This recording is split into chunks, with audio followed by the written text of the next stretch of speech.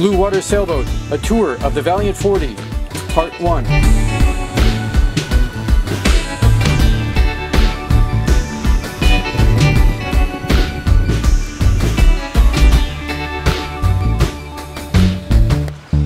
My name is Patrick Childress on the Sailboat Brick House. I have had a lot of requests to do a boat tour of our Valiant 40, so this will be a two-part series. The first part will be covering the on-deck and the cockpit areas, and then part 2 will go down below and see what's there. The Valiant 40 first came out in 1973. It was designed by a radical thinker at that time named Robert Peary. It was believed that any boat sailing across oceans, or especially around the world, had to be extremely heavy. And at that time, the idea was using a double ender. That is where the stern is almost or equally as pointy as the bow. The idea there was the Moses effect. So if you're running ahead of big waves out in a storm, waves will come up from behind and just part around that stern, and you'll keep on going without broaching. There's a number of problems with that. Without that reserve buoyancy in the back, that stern can get depressed, and waves can also wash right over onto the boat. Also, when you're hard on the wind, there's the lack of reserve buoyancy to keep the bow down, and the stern gets depressed. So you start hobby horsing out in these large waves when you're hard on the wind. Hobby horsing is the rocking fore and aft of a boat. In anchorages, when more modern design boats are sitting still, many, but not all, the lender will start hobby horsing fore and aft, fore and aft. So Robert Peary designed a canoe stern. This is a much fuller stern, much more buoyancy in the back, and I still get a little bit of hobby horsing when we're hard on the wind in certain wave patterns. I notice that it slows us down some, but overall it's a very good compromise, especially when we're running with the wind in big waves. We aren't slewed around nearly as much as what a more modern boat would be with a much bigger, broader stern. So every boat is a compromise. Some people love their double enders, that's great. I like our canoe stern, but also the bottom of this Valiant 40 was a radical departure from those earlier designs, because the earlier designs had a full keel.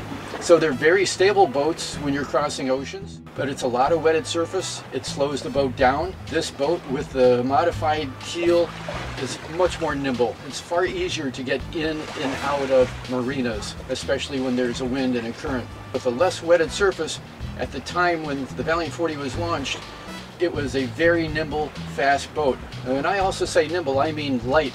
At that time, this was considered a light displacement boat.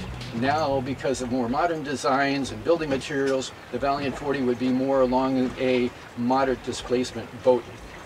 The one thing that I don't like about this boat is its reversing capabilities. This boat, when I put the gear shift into reverse, it always goes off to starboard no matter what.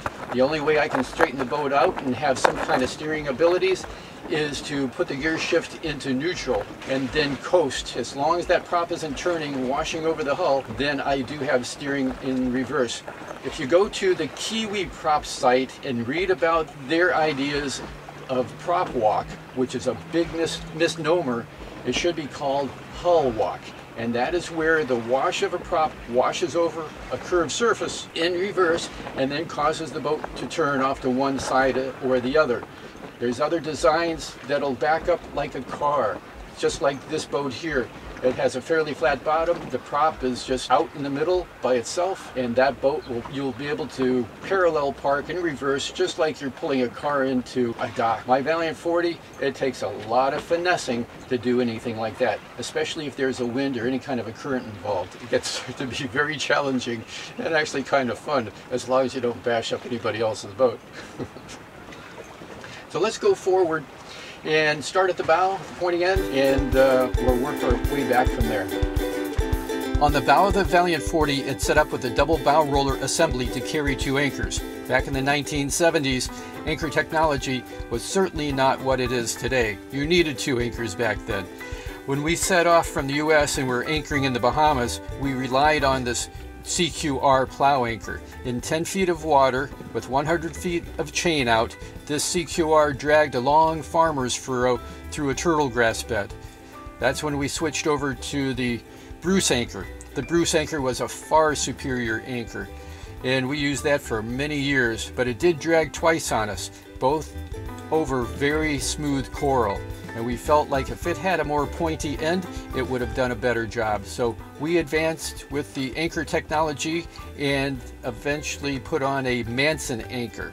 This is one of the latest, greatest anchors. It has done extremely well for us. We're very pleased with it. Unfortunately, the Manson will not fit on the bow roller along with the Bruce anchor. I'd love to have kept the Bruce anchor.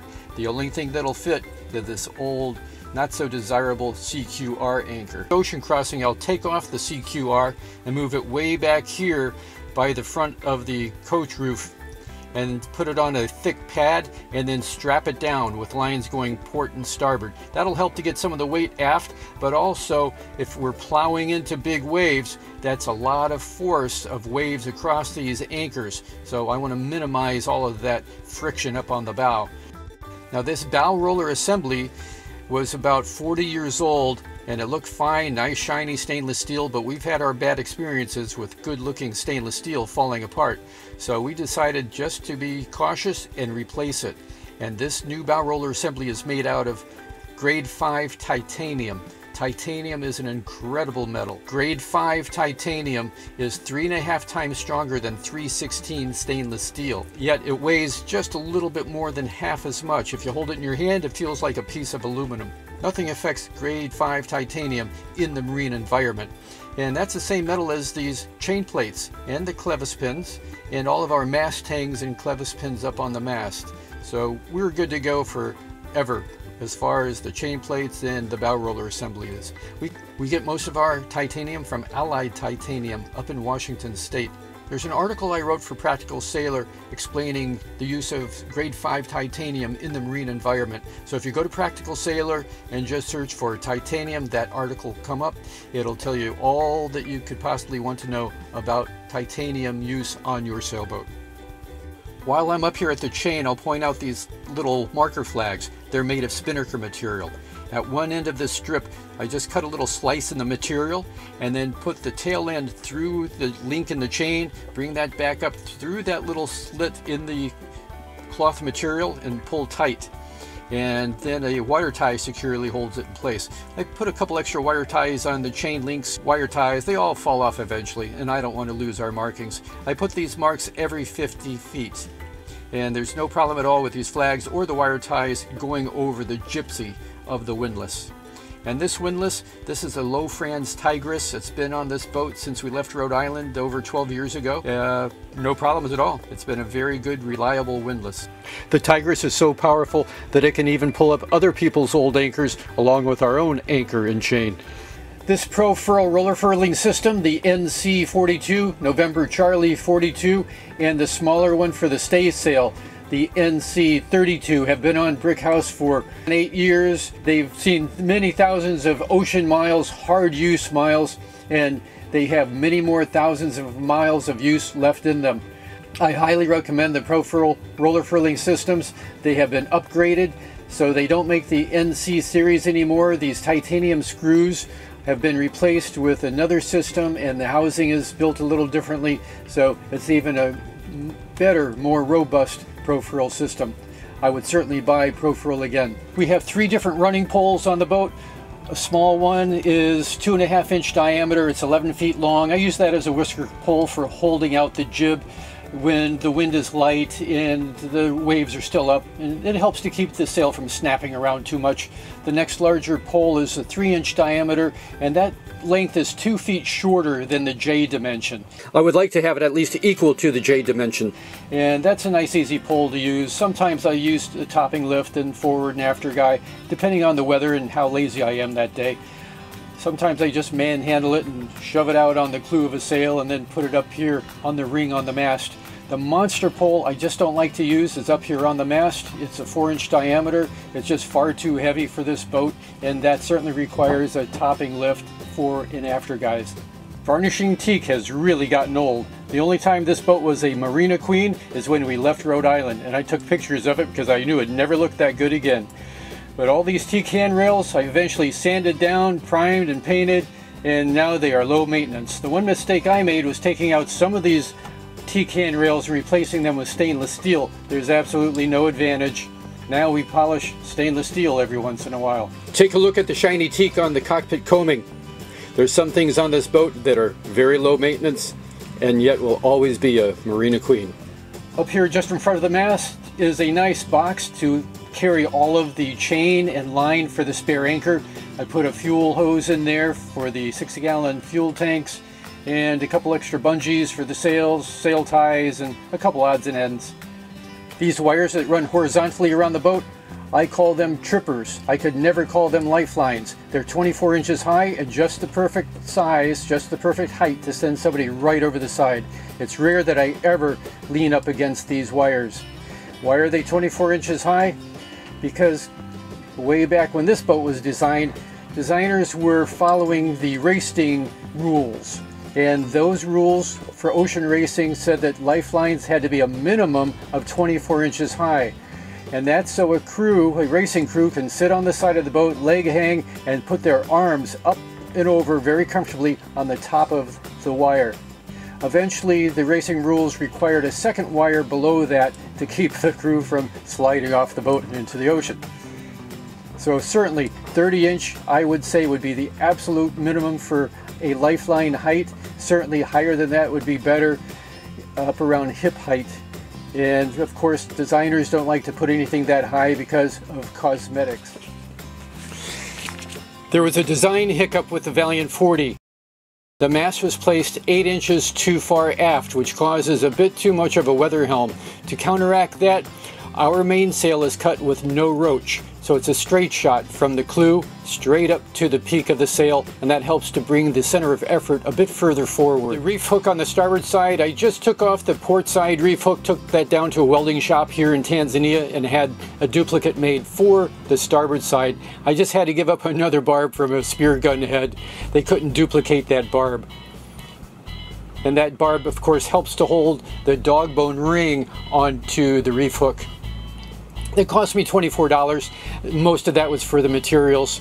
This line is for the spinnaker halyard that holds up the dinghy at night, and the blue line is the main halyard. Now that goes back to the cockpit, the same as the reefing lines, but I hardly ever raise the sail from the cockpit. It's far easier to do it at the mast, and I can just reach up and hang on to the halyard and help use my body weight to raise the sail. Much easier that way than sitting back in the cockpit, pulling and yanking, and then trying to crank it the rest of the way up.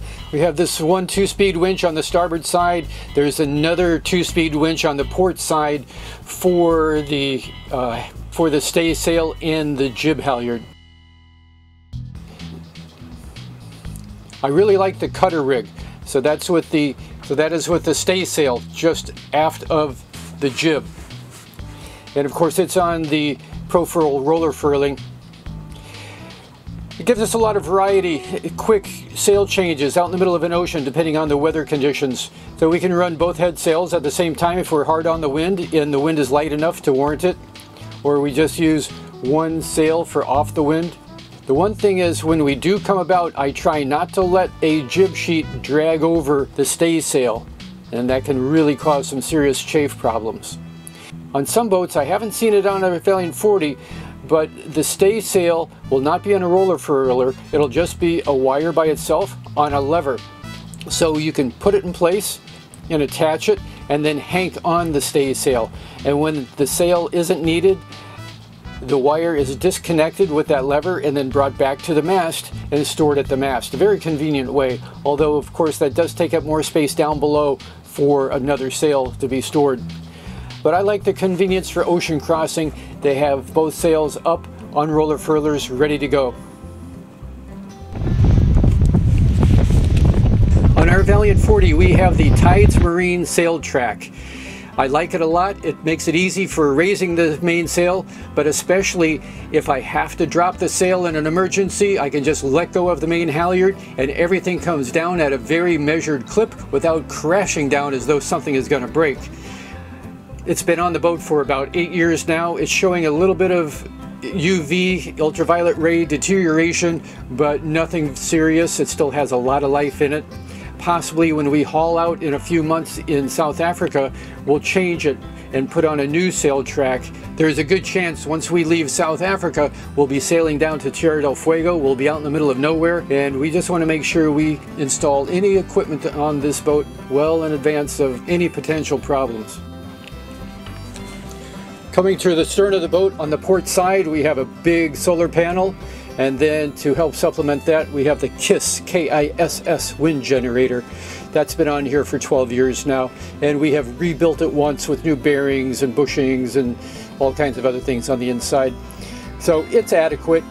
If we knew that we're going to be out here for over 12 years of cruising, we thought we were only going to be away for 4 years, we would have spent more money and gotten a different wind generator that puts out more energy at a lower wind speed and doesn't cut out at a higher wind speed, like around 20 knots. This one overheats at total over 20 knots and then cuts out, and it has to cool down before it starts producing electricity again. So it has a very narrow range of wind velocity for adequate amperage output. But it's been on the boat doing its job. If it ever falls apart, then we'll replace it with a different kind of wind generator. This is our water catchment system. The cloth bimini over the cockpit. The water runs down and onto the hard top of the Dodger, and it all runs down then into this plastic gutter. This is actually a very thin wall PVC pipe that has been cut lengthwise, and it's held in place with 1, 2, 3, 4 screws, and then sealed along the top edge with some sealant. And this rope sits in here, and then through surface tension, it runs down the rope and into a bucket that we secure down here by the coaming. Along this entire side deck, the only drain, the single drain, was right here. That's barely a leak. So we had to install scuppers to help drain this side deck much faster. We put a scupper here, another scupper here, and then another scupper just as far back as we could. Without these scuppers getting water off that side deck, when we're hard on the wind and waves and water crashing over onto that side deck, water would jump that coaming and fill up the cockpit. There's one little drain hole off to the starboard side underneath that winch handle holder, and another little one on the far side.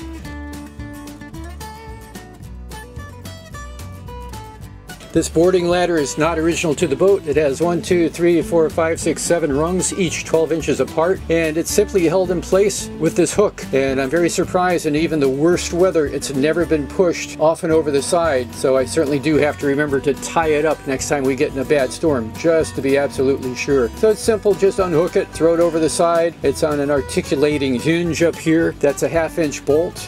And on the inside, it's a 1 size larger bolt that's mounted through on this little spacer and a washer.